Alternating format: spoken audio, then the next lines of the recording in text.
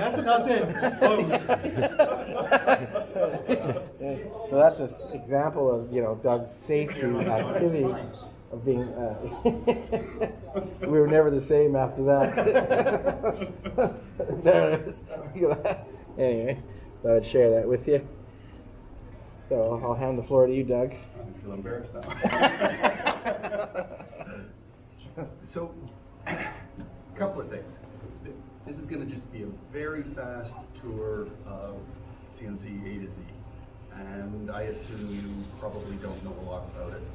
You might not. I was going to do a presentation, but I didn't know about the display here. So most of it's just going to tell you about it. I will send, I have your emails, so I will send notes off of what I talk about tonight. I'll have references to things like suppliers and little details that you might find useful, hopefully. So, CNC, we all know computer numerically controlled machining. There's a bunch of steps associated with design. It's a little more complex than a laser printer or a laser cutter, but it can, you know, the steps we're going to go through are, we're going to start with a sketched design. We're going to just talk about something and we're going to draw it here. And then I'm going to show you how to capture that in a particular tool that I like to use. I've used it for 4 or 5 years now. It's called SketchUp. And it's super simple to use. It's free. It's not the only one. There's a ton of other tools. But when you're starting out, I think it's really critical not to overwhelm yourself with complexity of fusion and fillets and all sorts of stuff. You could design things that you could never actually manufacture until you actually have done a lot of machining. So I'm going to stick to CAD. And then CAD is basically a drawing. So once you have that drawing, we need to be able to cut it out. The process of converting a CAD drawing into something that the machine will understand is called CAM, which is computer-aided manufacturing. And I'll describe in a little detail how that's done. There's a tool that plugs into SketchUp called SketchUCam, and it allows me to define the tool bits, the mill bits that we're going to use, and I'll talk about them as I'm going through this. And it allows the tool path to be defined, that is how the machine is going to cut through your material, either on the outside of your lines or on the inside of your lines, but basically machining your part for it. And then I have a little bit about CNC machining, and I'm going to demo it here so we can go right through this. But before we start all of that, why bother with CNC machine rather than 3D print, rather than laser? And try them all. And by far, I think I enjoy using the CNC machine more than any of the others. So, laser cutters, awesome, fast, simple to use. You just have to draw a PDF file, it cuts it. And it smells like burnt toast, always, from here to eternity. You never get it clean, your fingers get dirty, and you're limited to the materials you can cut. 3D printing, for a beginner, the CAD process becomes three-dimensional. And once you go to 3 dimensions, unless you can visualize really well in 3 dimensions, it poses a serious problem for most people starting out. So I actually think it's more complex in a lot of ways than using the CNC machine. The CNC machine offers high reliability and reproducibility. You apply a lot of energy into a cut. You've got a 500-watt motor here. All of that's going into that spindle and cutting your material. You can cut through 1/2 inch of 3/4 inch of wood, plywood, plastic, whatever. And it's fast, and it's clean, and it's, as I say, it's reproducible. And it allows fairly fast iterations of design. But there are, the other thing I guess about it is, with CNC, we buy flat stock material, so I buy sheet goods. So plywood, wood, plastic, but it all comes flat. So I don't really think so much about 3-dimensional machining in the sense of I'm trying to sculpt a rabbit in 3 dimensions. It would take the same amount of time as it would if I 3D printed it. That's not really the purpose. I would cut outlines of shapes and mechanical pieces. And for instance, I'm working on this little piece at home. It's part of a pick and place machine. And you can see a lot, this is just a two-dimensional design. I've cut an outline, I've cut a hole in it, I've cut a partial thickness cut, it's called a pocket, and a bunch of Swiss cheese holes. And it makes a really nice little part very quickly. 20 minutes I had this thing done. If I made a mistake and I want to do it again, I've only wasted this amount of material. Another 20 minutes, I have an exact duplicate of this. So that's kind of cool. And in terms of tolerance, you can send that around, but you can sort of see how tightly parts fit together. You know, you get a really, really tight tolerancing, which you cannot readily get with a 3D printer because there's a certain level of sag. The other thing is, with CNC machining, the material, because it's a solid sheet bit when you begin, it's incredibly strong. So there's no lamination layers or anything in it. Maybe if you use plywood there is. But I built this machine out of plywood and there's enough glue in there that, you know, it makes for very, very strong parts. So I'm going to move on to my philosophy on design. It's not everybody. Some people like to go right to the computer. I don't think that's the best solution. I think it's necessary to collect information in order to design. So I use pen and paper, and a caliper, and then I pick up a bearing or whatever it is that I want to measure, and I'll measure the thickness of this because I need to know how thick this material is. That's 12.5 millimeters thick. If I bought it from a different manufacturer, it might be 12.6 or 12.3, but I need to know the exact thickness of it because if I'm going to machine down into it, I need to at least, if I'm cutting through it, I need to go through the material. So you need to collect a bunch of information before you can start a design. So you know your material, plywood. They're all different vendors, slightly different thicknesses. They say it's 12 millimeters, maybe it's 11.9, maybe it's 12.1, who knows. Once I've collected that information and measured it, I then draw a paper sketch. So I don't know what you guys really want to design, but I'm just going to design a simple rectangle and show you what sort of thing. So we'll make it, say, 20 millimeters wide by 30 millimeters tall. And then we're going to add, do you guys know what a counter bore is? Okay. When you're drilling through, I can drill a hole, or I can drill a hole that will allow me to recess the head of the bolt into it.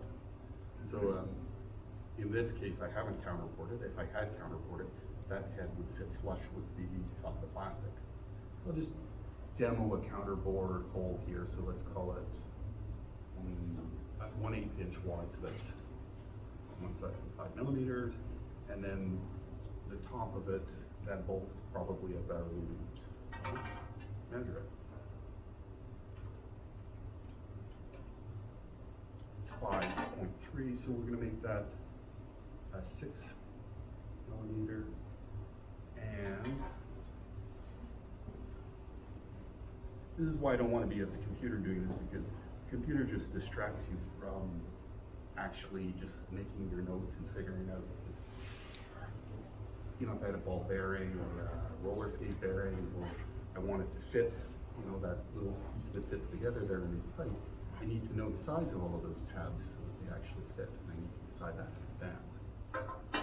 So I'm going to make, for a counterbore, I'm going to drill one hole that goes down the middle. It'll be the diameter of the bit, and then it's going to cut the top big enough for this, which is 6 millimeters. And I'm going to go into it about 3 millimeters, so 3 millimeters. And then I'm going to put one more hole slightly offset here, just a hole. So I'll make that 5. This is all arbitrary. That's down the center line. That's my first kick at a ultra simple design. No, clearly you don't need to do that. You could have gone right to the computer when you design something as simple as that. But as soon as you try and do this, I need to know, well, how thick is this material? How long are these bolts? Where are they positioned? I need the data sheet for this linear bearing. I need to decide how this piece is going to fit on here, how much clearance there is. There's a lot of detail. The fastest way for me to do it is on paper, and then I'll sit back and think about how these parts go together. Like if there's two parts that go together. But for now, I'm just going to do that nice simple part. That was my very rapid design. We're good with this so far? Yeah? Okay. From here, that computer will not understand this design. So what I have to do is capture the design in a CAD program. We use SketchUp. It's, as I say, free. I think we supplies that. So I'm going to go over there and demo how I create. You'll see it pop up here. All right, just minimize it. It's still here. There you go. So I just opened, no, you're fine there. I just opened up SketchUp just beforehand. I haven't saved it as anything. So when I start, I drew this shape that's 20 by 30 millimeters. It's a rectangle. Milling bits, the one that I would recommend you start off with is like a 1/8 inch mill, end mill. An end mill is not a drill. It's a flat bottom thing that looks a little bit like a drill, but it actually cuts on its side, so as it passes through material, it's cutting on the edge of the bit. So if I use a 1/8 inch end mill, I know that I have to be offset from this axis. This corner here that you can see is 0, 0, 0. X, Y, Z, it's the corner, like where I'm pointing there, where the green, blue, and red lines intersect. That's the origin, it's at 0. Since the bit is 1/8 of an inch wide, 3.175 millimeters, I need to be offset from that a little bit. I know this. So, and I don't want to be too close to the edge because I don't want to hit any of my fixturing, which I'll explain later. So what I do when I always start off is I start drawing little lines here. So I'm going to make that 5 in the lower right-hand corner, right above my Apple laptop. You see the length that says 5. I just type 5 in there, and I hit enter. So that's 5 millimeters. Inches, sorry. Oh. Just do okay. window style. model info. Yeah. Yeah, that would have been really big. Got to get out of fractions. Yeah. Yeah, decimal millimeters. Sorry, it's my computer. I'm in the last last several decades. I'm not up to speed yet. All right, we're gonna delete that.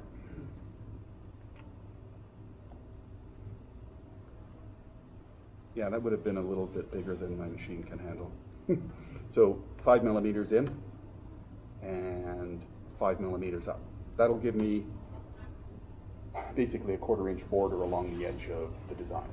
So we said it was 20 millimeters wide. So if I zoom in, I'm using the middle rolly button there. I can now measure over 20, and I can go up 30, and I can draw the shape of the outline that I want to cut. Oops, doesn't matter. It's got a very twitchy.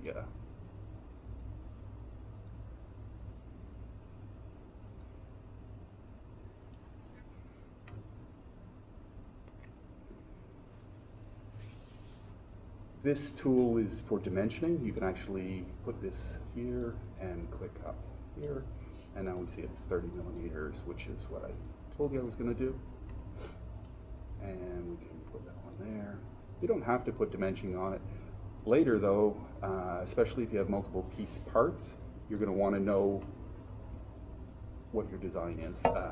You'll want to know that, say you have a tab that's fitting in like that little piece of cast around. That was a 20 millimeter wide tab. Well, you need a 20 millimeter wide hole. If you have to go back to old designs and look it up, it's not so much fun. So I tend to document it in here. And then I said I was going to put a few other features in here. One of them was a hole in the corner. We'll make it 5 millimeters in and 5 millimeters down. And half of that is 10, and we'll go up by 5. So I'm going to put a hole here. It's 4 millimeter. That's not going to leave a lot of boundary on it. And I'm just going to mark this, but it's not actually going to do anything, so I'm going to do this right now. So this lower hole was the one that I was thinking I was going to put a counter bore on, and I'm just going to write.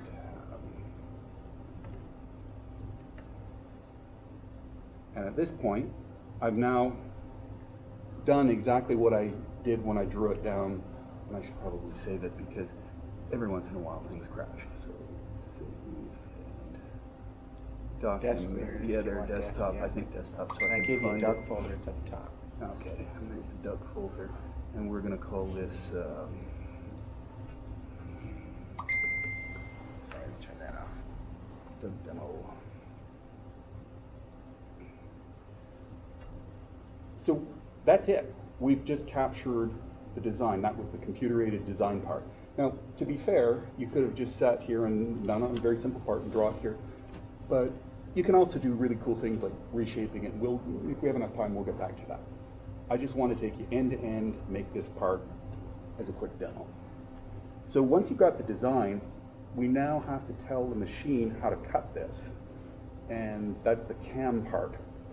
And Darcy's been nice enough to include this row of tools right down here, this one row. So we start off with, and it's called SketchUCam, hence computer-aided manufacturing. So feed rates, that's way too fast for me. I'm just a slow guy, so I'm going to go 600 millimeters and maybe 400. The material thickness of that piece of plastic that I have mounted on there is 12.5 millimeters thick. Remember I said you needed that piece of paper with all those notes on it? That's why we wrote them down, because I need to be able to fill this out. Every job is going to be unique. The CAM process depends on which mill bit you've chosen, the thickness of your material. Those feed rates are how fast the spindle is moving across the surface of the material as it's cutting through it. The plunge rate is how fast it's going to go with the z-axis down into the material. So the diameter of the bit is 3.175 millimeters. That's 1/8 of an inch. Tabs, we'll put them in there and I'll show you what those are. Everything else looks good. We need to set this as an overhead gantry. You can see that the spindle on the machine on the right hand side is above the work surface. The work surface is that white piece of plastic and the spindle is directly above it. So that's called an overhead gantry. Because I don't want to plunge through their 12.5 millimeters and just grind through it, I'm going to do multi-pass, which brings me down to this corner, and I'm going to say each pass is 2 millimeters thick. So once a fast demonstration, I agree. That's all I need to tell the machine in order to convert the CAD file into a CAM output, and the CAM output is called G-code. Why have I given it these numbers? These numbers get translated into the G-code output file and tell the machine how fast it can go. So it will only accelerate up to the speeds that I've said. It won't go any faster than that, because if I put a block of aluminum in there, you cannot go on this machine at 600 millimeters per minute, or you'll break the bit. If you went at 20 millimeters per minute, and I certainly wouldn't plunge in 2 millimeters into a hunk of aluminum and went, it will break the bit. We would plunge in 0.1 millimeters and just slowly surface it off. On a soft material, if I used wax and was making jewelry, yes? How much are those bits worth? $6, roughly. And they could be a lot more. 6 to 60. 6 to 60, yeah, exactly. The 1/8 inch bits are pretty robust. You will break them. I buy them in 10s because, because I do break them. And you break them for the honest reasons. And breakage is because you hit the fixturing, and the fixturing are the little screw holes that are holding down my work material. And I've not set things up right, or the machine goes out of control and I used inches instead of millimeters, and I'm thinking it's going to cut this much, and it decides it's going over to the edge, and I don't hit the stop button fast enough, and the bit collides with a piece of steel, and then I will break it. The other one is your feed rate or your speed. is not set correctly for the bit. Your bits, if you use smaller bits, like I'm saying start here at 1/8 inch bits, they're rigid, they don't break so easily. Darcy uses 1/32 bits. I'm afraid of those, they're like little needles. I like the 16th inch bits, you can do some really fine work with them. 1/32, you can do jewelry with them, like earrings and incredibly light things. My go-to bit these days is 2.3 millimeter bit. And the reason I do that is it's just a little smaller than a 1/8 inch bit. I can directly use and tap the material afterwards for 3 millimeter screws, which I like. But if you happen to use Imperial System, 1/8 inch, you still probably want to be a little less, so you need a slightly smaller bit for your holes. So I'm just going to click OK. And like that thing. So why did I tell it the diameter of the bit? So there are two types of cuts that you need to potentially make on this design. One is in this corner here, I want to cut on the inside of the circle. That's a 4 millimeter diameter hole, but my bit is only 3 millimeters, so it's going to have to go around the perimeter of it. Because if you're into woodworking, you know that there's a saw curve. So when a saw goes through a piece of wood, the blade is, say, an inch wide. That's going to create a curve in the wood. And when you're measuring, you measure a line, and you always mark which side of the line you want to cut on. Do I want to cut on the left of the line or on the right of the line?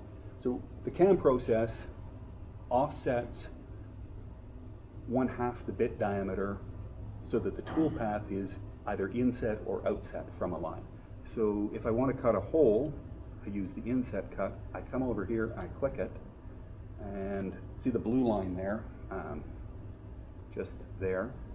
That blue line is where the actual bit is going to go, and because the bit is 1/16 inch to the outside of it, when you cut along that center line, it's going to cut exactly on the 4 millimeter line. Now we're going to give you one other kind of cool counter bore. So I said we were 6 millimeters in diameter. 0.0, that will do. The counter bore, set the depth. This is how deep I want that thing to go. Let's go with 5 millimeters deep. We'll really bury that. And then the hole diameter is 0 for the current bit. So what I'm going to do is I'm going to cut the top of the material 6 millimeters in diameter, and I'm going to come down 5 millimeters deep into it, and then I'm going to have a hole that goes right down concentrically down the center of it, and that'll be the diameter of the bit.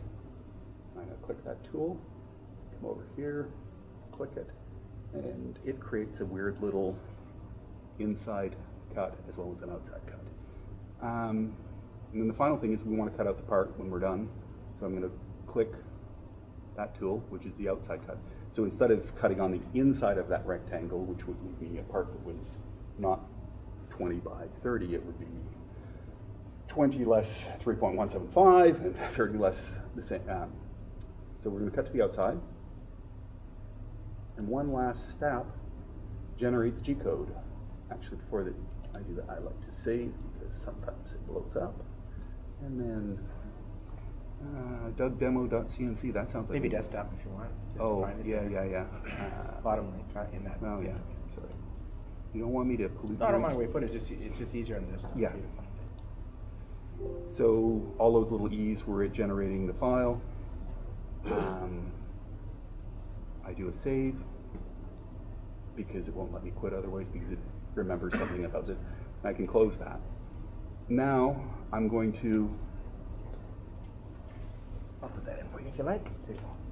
Actually, It's over no, here. it's this You have a one. better one? Sorry. Okay. That one has way too much stuff on it. It's way back here. Yeah. Here. So that was the end of the CAM part. So it's pretty easy, but the CAM is actually probably the most useful part. The output of that little file that I saved at the end is a sequence of stuff called G-code. You hear about it a lot. You rarely look into it until you've been doing this stuff for quite a while. But that output file, G-code, is a numerically controlled set of step and direction So the code would look like set the speed that you're going to pass through the material, as well as where you are and where you want to go. So it sets line segments that you're going to move to. The interpretation of those G-code commands is all entirely managed by the machine for the GUI interface in front of the machine, but basically. Did you put that on there? I happened to copy. Does it look like I did okay there? Yeah. It's H. Yeah. That's the here. It's there. Okay, that should be good. So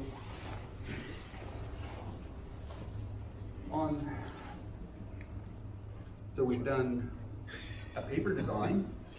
We then moved forward. We did the computer-aided design capture of that. We cammed it, which is turn it into G-code. I have G-code on here. I plug it into my laptop. We will have some sort of user interface. The ones that, I have several machines. One that's widely available is a thing called Mach 3. And if you buy a China CNC, you will get an illegal copy of Mach 3. It runs on an XP type computer with a parallel printer port. It has tons of features, more than you could possibly want. But it also needs that parallel printer port. So you always end up with a brick beside your CNC machine because you have to run it. The other option, which is just as valid and open source, is to use a piece of software called GStreamer, and it connects to a thing called a verbal controller. And that pairing, the GStreamer sends data to the verbal controller, and the verbal controller sends out step and direction pulses, which turn the motors in the X, Y, Z axis. So cross axis is X, Y going into the machine back and forth, and the Z axis vertical. So I can't project this, but I'm just going to go and find this file. Darcy gave me. Called demo.cnc.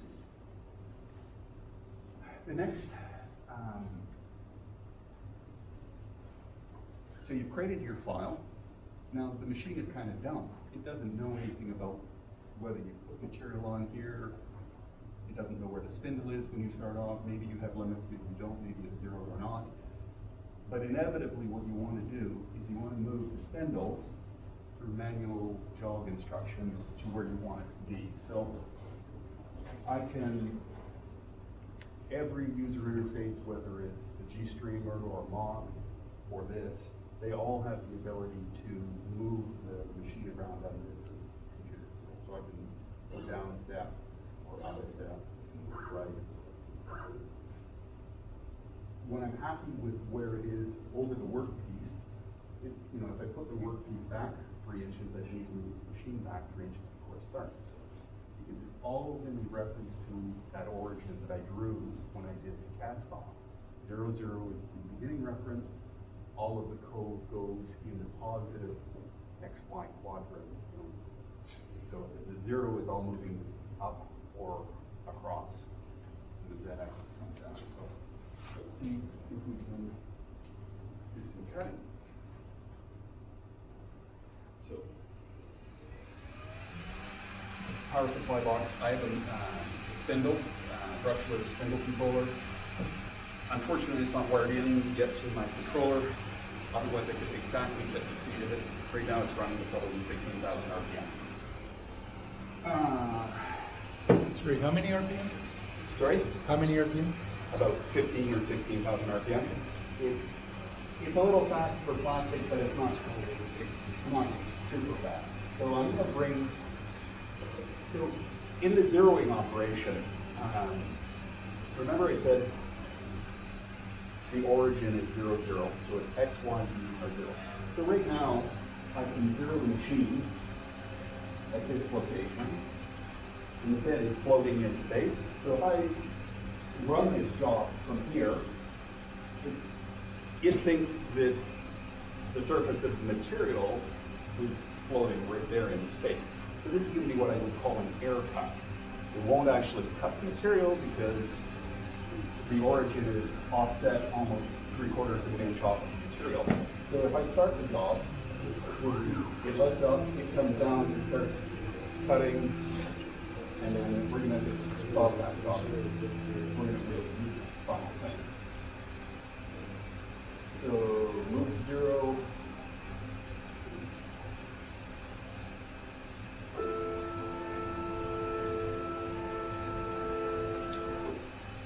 Okay. So the process.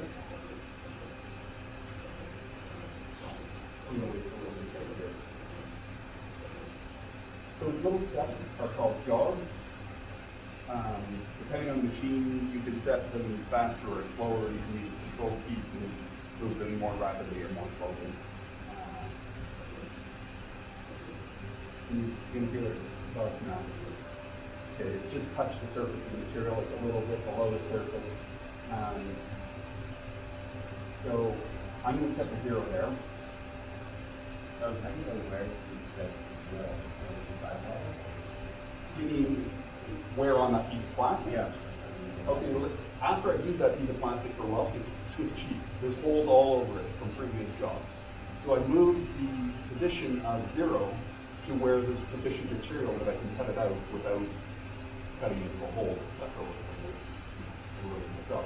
In this case, it's very arbitrary where I put it, but zeroing to the surface of the material is critical, or you're not going to get it. You're doing a multi-piece construction.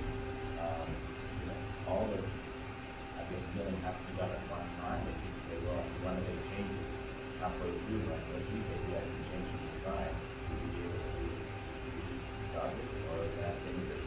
You'll never, without having zeros on your machine, like limit switches on your machine to stop it at an absolute position, you'll probably never get it accurately put back in position. If I turn off the machine, it will lose its 0. If you lose 0, you're done. You can get close, but you will never get it precisely on target. That also your parts. Yeah, you might as well try to do it, but that's the joy of this thing. So let's say I did screw up. Whatever the job length is, 3 minutes. Okay, do another one, another 3 minutes, don't worry about it. So I kind of like that aspect of it. So let's see this thing go.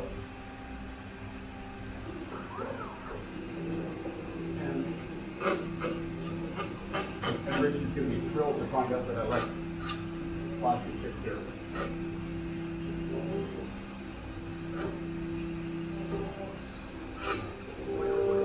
Okay, so that's doing the counter board. So what it did is it drilled the hole down and then came back and did this weird shape. You have to keep steering the chips away.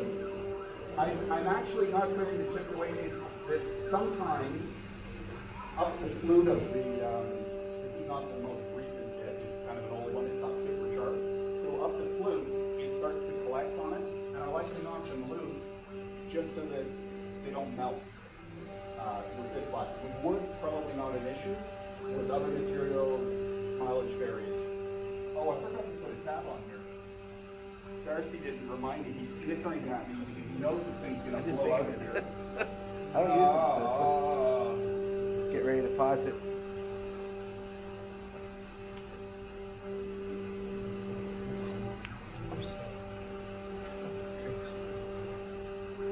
This is worthy of breaking a bit, right?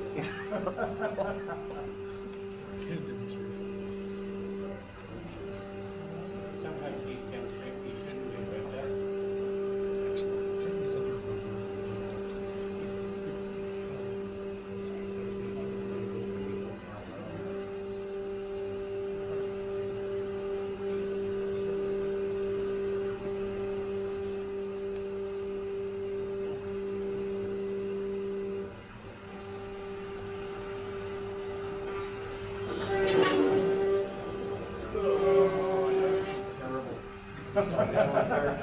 Okay, what I just demonstrated was what not to do. No, it's all right.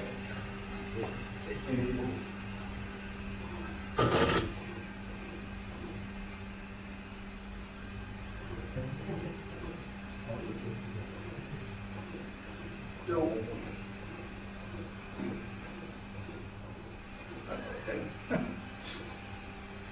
so what happened? Why am I looking concerned? concerned. The reason I'm looking concerned is when I said to Darcy, I forgot to put the tab on, and I forgot to tell you guys about the tabs. If you think about it, that final cut on the cam process went around the part, cut all the way through, so what happens, what's holding this in place? This guy has a ton of bolts holding it down. This guy has nothing holding it down. So what happened is, as soon as that came loose, the material gets sucked into the blade, the mill blade, and then it starts to grind. So if you leave a tab, you can recut it, I'll have a tab to the design. What it would do is leave a little piece of plastic at the bottom here, which you can set the thickness of, say 2 millimeters thick, 1/4 inch wide, and then when it cuts out, it's still held in place by these tiny little pieces so that it doesn't, but, well, you can see as you pass it around, you can see what a counter bore looks like. That's the one with the bigger hole and the smaller hole in it. So you could actually pocket things into it. Did that more or less make sense? So that took almost an hour, 45 minutes, and I did a lot of time. But what you see is I can sit down, sketch something, design it, cut it, bang out a part, say, oops, that hole should have been 4.3 millimeters in diameter, recut it in another 2 minutes, and from now on out, me changing that design, I just add a little feature, we can start moving things, we can add more detail, we can curve corners, we can do fancy little pockets like this. This is another, Why am I using the white plastic material? I really like the mouse boot on Richard's floor. No, it's hyperallergenic, it's not, it's really easy to cut. It's strong, it's structural, it doesn't create dust, it's toxic. If you have allergies, this is awesome material. Where do you source your material? So, no, well, I can if I'm in a hurry, but I have a list I said I would send out the suppliers. My preferred supplier in Ottawa would be Plastech, but you have to buy a fair bit from them, and like sheets. So 4x8 sheet is $107 for a 1/4 inch material, and about $180 for a 1/2 inch material. What kind of plastic is it? It's high density polyethylene, this one. But it's odorless, and as I say, the dust and stuff, it makes a really good surface. It's slick. If you're making CNC machines or other plastic parts, it's really easy to, like a really glide surface. Did you say, what's the plastic place? Plastech, which is out at Carp Road. Okay. And there's another one called Johnson Plastic in Laval, which might be underwater now. But I'll go down there once or twice a year to buy my stash of plastic drugs, and we spend like. I think Doug last buys week- 500 pounds at a time for real. Yeah, I buy 500 pounds. It's about 8 sheets of plastic, and it's a lot of plastic. And then we divvy it up and give people their 1 square foot at a reasonable price. But if you want in a hurry, local. Also, if you're in a hurry, you can go to Canis Plastic Oh, to their at dumpster. 3 a.m. in the morning. Well, you don't have to go at 3 a.m. Just go after hours. They throw it in their dumpster, and they throw out some awesome material, like lots of really good plastic and cheap. So, yes. Do you need the precision of your machine, or is the other one adequate to do that kind of work?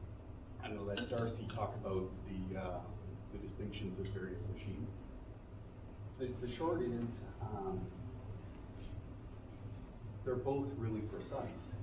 The difference is how rigid they are and how fast you can go. And if you run a weaker machine at lower speeds, it won't be a problem. So it's sort of like if I'm filing something, I can just grind into it. It takes a lot of physical effort, and deflection occurs and all sorts of things.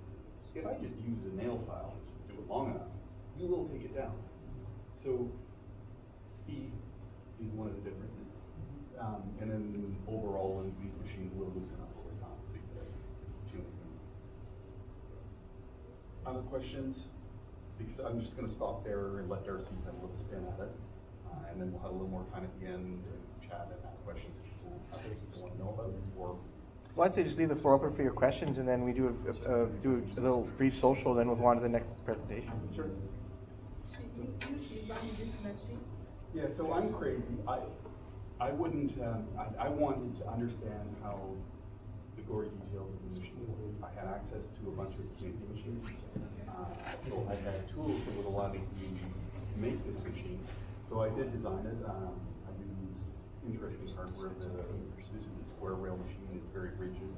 I used a bit of aluminum in there. I used all sorts of material. Designed my own controllers, my own software interface. It's kind of a long-term project, but it's not about making CNC machines. It's about designing CNC machines so that I can learn how to work. I have another workhorse at home, which is a 6040, which is a big aluminum one. But this one was targeted as something portable that I could bring out, hopefully, to summer parks this summer. And you know, it's light enough. I've got it down. It's portable, and I want to be able to bring it out and demo and work on things. You know, if you find an electric outlet, I can run this. Some pretty neat things. How about what kind of lifetime for that spin needle? The spindle? Yeah. The spindle, Darcy has had a spindle. He ran his for what, 8 years before? it Yeah, broke? almost 10 years. Almost 10 years. Almost 10 years. Yeah. So there's two classes of spindles. This is a slightly better one, which is why it was slightly, you might argue it wasn't quiet. But when it's just running by itself, it's quiet. It's a brushless motor. So if you, two types of motors, one brushed has carbon contacts against the commutator. They rattle and they wear out. The carbon will wear out. This is electronic commutation. There is no spot gap or anything controlling. It's done through semiconductors turning fields on. A lot of field stables. What I like about, and one thing that I think is a really good feature, when I add the speed control, I can pulse width modulate, that is, set the speed under computer control. So a lot of an interface here that I say, run it at 10,000 RPM. It will send out pulses and run it at 10,000 RPM. But I can slow a brushless spindle down, whereas a brushed motor, not so much. And this has a second wire in it called a Hall effect sensor that actually measures the velocity. So that's important when you want to cut metal. You want lower velocities, not higher, before you overheat your bits, even with oil.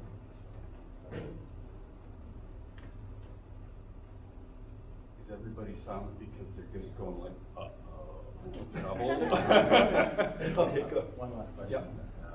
The cost, yours is Yeah. more expensive because you sort of kit build it, or not custom build it, but they have kits and the average cost.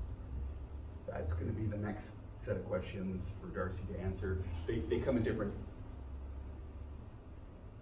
I could buy one cheaper than I built, but that wasn't necessarily my purpose. My purpose was to experiment with different technology, design boards, and do all of the nitty-gritty to understand all of the details because I like designing machines. But I'll let Darcy do that. Mordecai. At the start of your CAD, you Yeah. did those 5mm or whatever the offsets were, Yeah. because that was the thickness of your bits. Yeah. And the intent, I think the intent was that when you move your bit over, that's going to define basically the corner of your. That's correct. And had you not done that, you would have just moved it because I think you were saying that you don't actually care where you're putting it, No. because you didn't actually need that precision in it. Is that correct? So that is correct. Now the other thing is, Sketchicam has a quirk about it. If you try and draw something that doesn't sit in the positive XY, aka the upper right-hand corner of the drawing, if you go over those origin lines, Sketchicam won't generate a complete line. Like you can have your whole drawing there and you skip that, which is miserable. So I tend to like to offset it. 5mm is generous. I usually do 3, but since it's here, I have lots of material there. I don't really care. Sometimes typically I'll bring my 0 point right up to the edge of the material.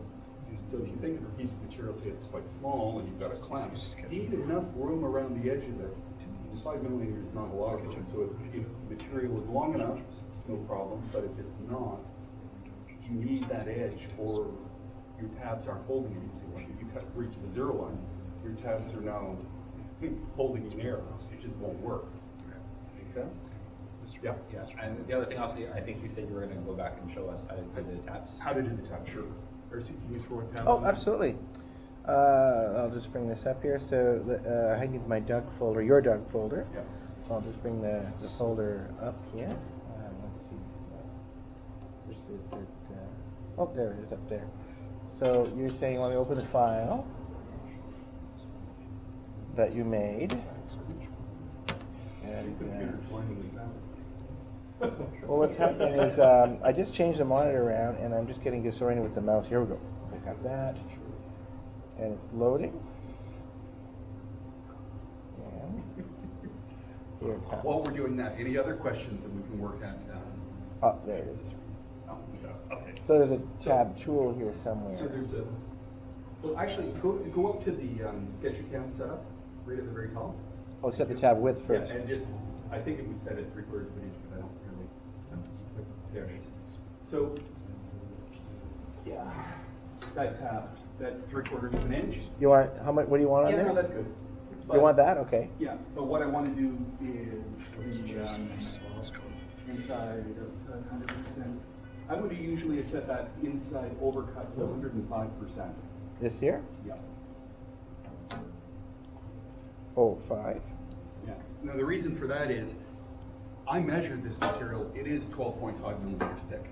If my zero wasn't quite right, or even if it was perfect, this material is slightly plastic. It is plastic, but by that I mean it's really compliant. So as the mill bit comes down, you will get a wafer-thin skin sometimes being pushed down into the lower bed, and it never actually releases apart. So you're left with something that's just holds it in place. I cut it out with a knife, but it leaves a little bit of the flash on the edge of your part, which you might want to get rid of. If you go 105%, the drill bit's going to go right through all of that and into the wasteboard. I didn't tell you about the wasteboard. Rather than show up my machine, I have a thin piece of wood underneath this. Truly a waste. It just sits under there. It gets chewed up. When I'm done, when it looks like Swiss cheese, I throw it out. There's another one under there. But rather than our surfacing machine. If you have an aluminum bed, you definitely don't want to be grinding your aluminum bed. It's kind of a nuisance. It's really noisy. So you want to have at least a 1/4 inch of material under your work surface. Okay, Darcy's going to demo the tabs? Okay. a tab. So there's a tab tool right there. Yeah. And then now I tell it where not to cut. So it maybe, this is Right there. there we go. Stick it like that maybe. And it could be anywhere, like here. Would that be enough, or would you I put would do another- one on the side sometimes. maybe one here, something? Right about here. And then that's it. Yeah. So those tabs are areas that will not get entirely cut. There was thickness to that too, though, right? Oh, let's see here. So you're saying go up here. There should be, how deep the tab goes, it's usually about 90% of the thickness of the material.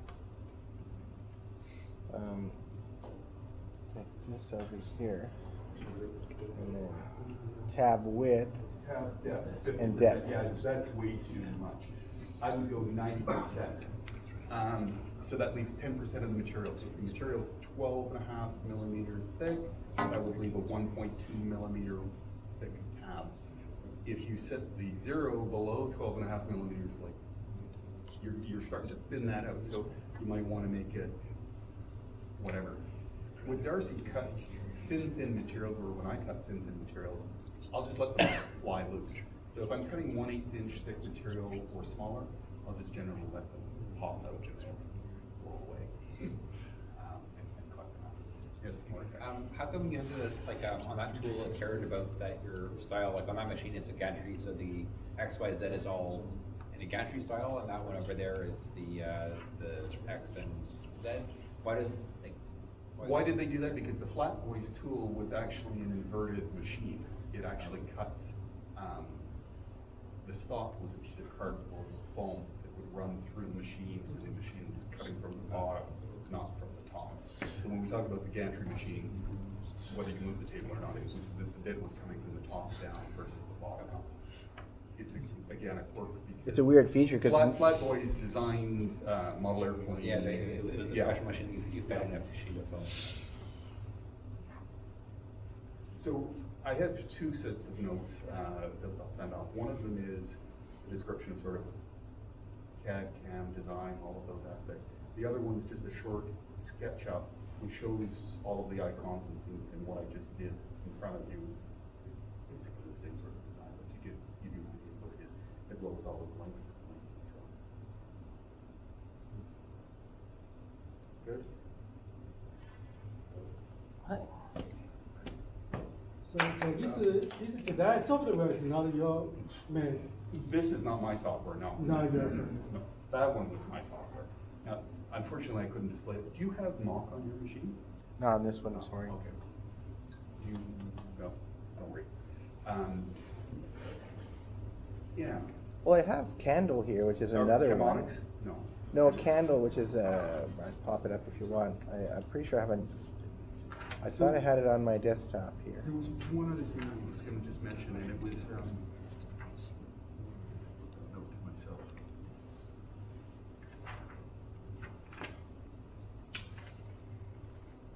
Yeah. So I ran you through all of these steps really quickly to give you an idea of what it involves. The design you guys can manage. Pen and paper, no problem.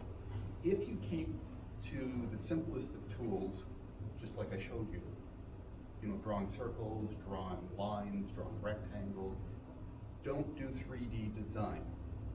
Do not use SketchUp to do 3D design. Later. I can show you better tools later. When you start off with those simple tools, you'll learn enough about how to run the job and get it all the way through. The CAM process becomes simpler. It gets harder to design things that you can't actually manufacture by keeping it simple. And I keep getting told that I should be using Fusion and this program and that program.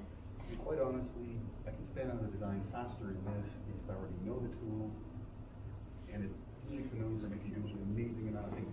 These 5 years I've been doing this one, you've been doing it even longer. You're still using it. We have a few different backends and things that we use to do the CAM, but the tool is more, it has issues, but it will do pretty much anything you can possibly want to make on a CNC machine, if you want to spend some time. So don't bite off more than you can chew. If you buy a new machine, this is the only other thing that I would say in terms of simplifying your life. Make sure you come out to Hack 613. I'm not plugging Hack 613, but don't try and tune your machine and set up the. When you get a new machine from China, or you build it yourself, or you build one of these, you have to set a bunch of parameters in. How many steps for your stepper motor to this, and then you have to map it back to feeds and speed rates and calibrate your machine. You do it once in your life. It's incredibly complex because you've never done it again or ever before, and you'll never go back to it, or unless you buy another machine. So you're better off leveraging some people who've been doing this for a while, and there's a few of us who've done it, and we're more than help. The help is readily available. That's not going to cost you anything, but it's really important not to get discouraged by trying to do this yourself. That one step is tricky. Okay. I guess, yeah, I think that's it. Thank you, Jack. Yeah. So let's just take a 10-minute social, and then I'll start another presentation shortly. Water. How you doing? Thanks to meet you here. I work with you. Have fun yet? Yeah. My intention was to come in and see the whole thing, but it looks like I missed the whole thing. I can feel it. Oh, yeah, she works. I'm talking about it. Pretty attractive. Well, yeah, so that was just a demo of here, we're making a part. Name quick part. That whole thing, a physical thing just appeared. And you know, there's Now they're talking about all the machines to buy. sort of become current in about a few months. And then after that, we're just going to get I used to go to all of his how to make it. meetups. Okay. The advanced Like version. robots and stuff that I was running like parts and stuff with Arduinos and everything, and I left them all in Australia. Yeah. I have a ton of Arduino stuff and get ready to some of the things because I'm a bit of an addict and I go through phases. I order all this crap from China. When it comes in, I can't remember where I bought it. So I have it all organized, I have little boxes. I have little things pointed on it. But I mean, I have every process you can imagine, and little FPGA boards and stepper motors and all sorts of driver boards. And, Cool, because I was gonna buy a whole bunch more. So well, if you have some, just give a shot. Always fun. What sort of stuff you can build? well, what I had before was like RC cars that I turned on, and I was controlling the Arduinos, and then like putting on sensors or something. I wanted to do The camera actuator. It's actually a very large market. One of the guys that comes to the Maker 613, he has well, there's a couple. One guy has something that solves Rubik's Cube. So he sits around and solves it. It has cameras. Another fellow has like one of these gripper hands and As soon as yeah, I just some of that. The design of our office. For the number of things I do.